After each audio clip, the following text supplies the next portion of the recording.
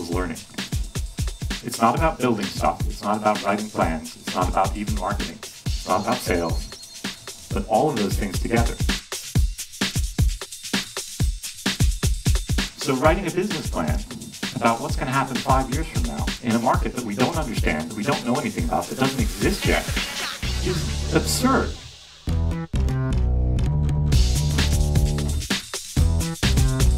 Don't accept no from a person who doesn't have the power to say yes.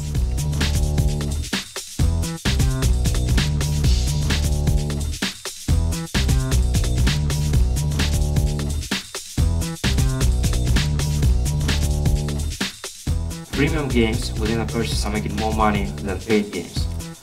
Just think about free games making more money than paid games.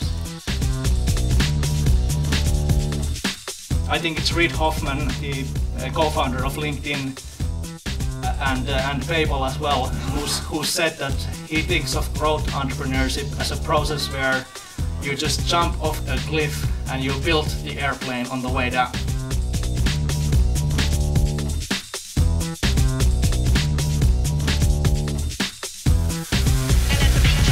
People are playful by nature, so people will play, and there will be lots of opportunities for talented developers to entertain these people and get compensated for that.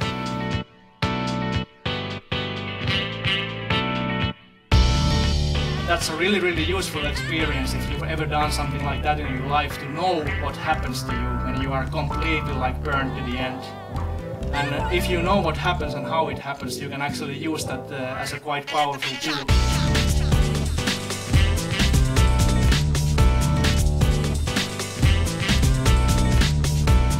It's too easy to build stuff. Now you have to really understand the market.